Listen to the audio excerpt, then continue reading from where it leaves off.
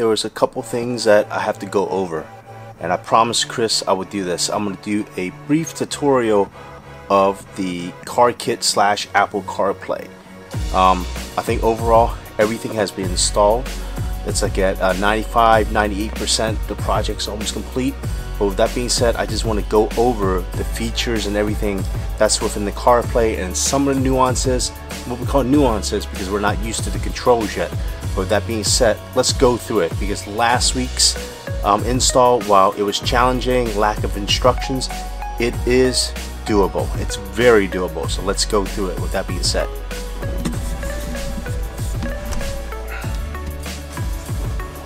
Okay, first, let's just get the phone out. Here's my iPhone, wireless, no wires attached. So I'm gonna hit the start button on my car, ACC mode, and there it is. That's the GTR screen. I'm gonna turn down the sound. Excuse the radar. I know I have some maintenance to do, okay? But let's just get into CarPlay. With getting into CarPlay right away, a car kit, you can hold down the back button right here. Right there, to get into the CarPlay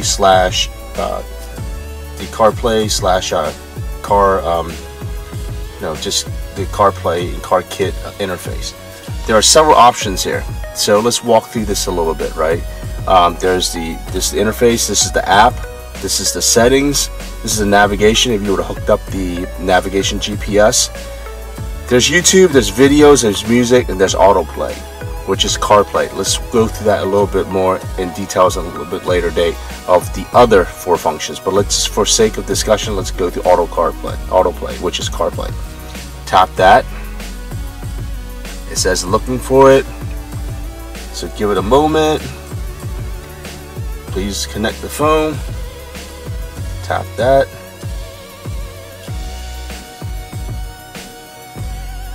And it found my phone.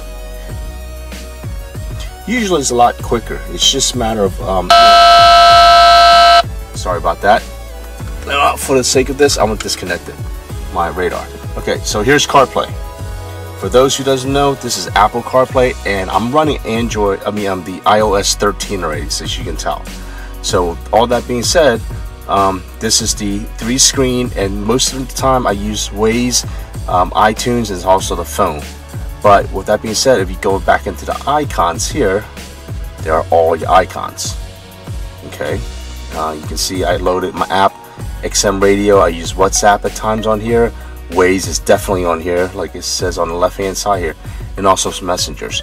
So Apple CarPlay is a pretty fluid, pretty nice interface, and it's fairly self-explanatory, especially if you have an iPhone.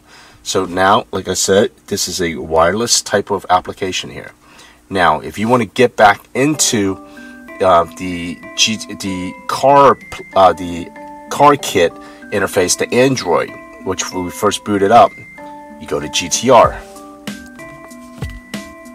It takes you back to here. If you want to go to the apps, you would go to the icons here. Fairly self-explanatory, pretty fluid. The car's not on right now, it's just on battery power. I do have my car on a trickle charger to make sure that I don't completely drain the battery so I can't start the car in the morning. But with that being said, this is the interface. This is pretty cool. Now, you're going to ask, what are these? These are preset in some of the menus here in the factory settings in an app path. This is something that you can set. For example, if you wanted to just have YouTube or navigation or video or all of it YouTube, you can just program all that here. But I don't know if who would actually really want to do that. But with all that being said, you can set everything here. But to dive into the factory settings, guys, the code is 1630.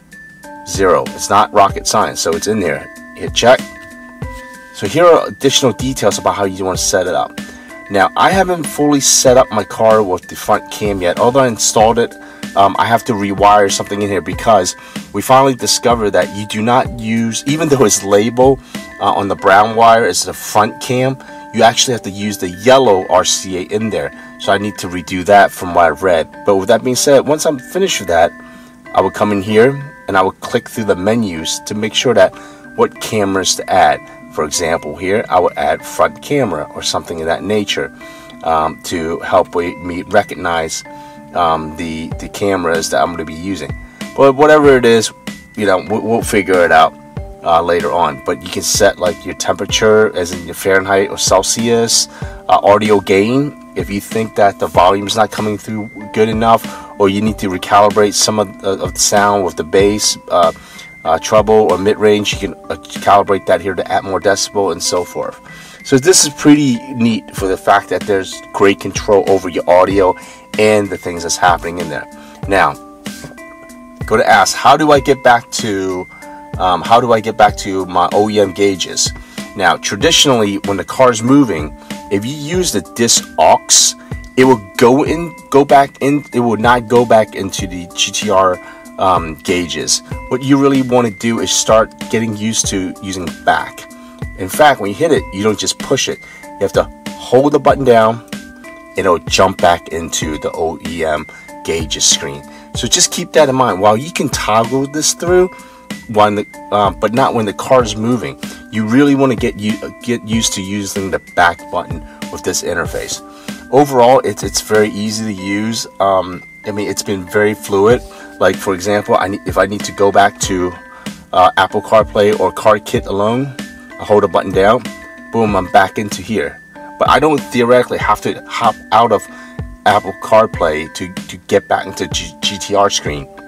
I'm in Apple CarPlay now. Before I was in CarKit to jump back into gauges.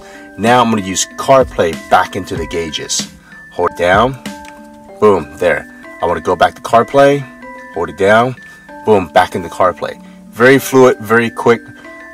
You know, once you hook everything up and get used to it, like anything else, it's a very, very good system. So that's what I have for you. Feel free to text me, email me, or just PM me within Facebook in the chats, and I'll try my best to help everyone out. And right now, I think the install is almost near perfect at this point, and I'm really happy with it. I think the device overall, it's absolutely confirming what it's signed up for, what it's supposed to do. So, you know, even though I think some users out there are having a little difficulty or very, very little challenges of iOS 13, as you can tell from my screen, it supports iOS 13 flawlessly. And I have an iPhone X Max, and this is where it is. So again, any questions, anything, give me a holler. And as always, as I'm trying to grow my channel, please go down there and subscribe. I will have more GTR videos by all means, and but other contents also. I do a lot of unboxing and just, I mean, you know, try to enjoy life and share some stuff. So, all right, thank you, and we'll talk to each other soon. Take care.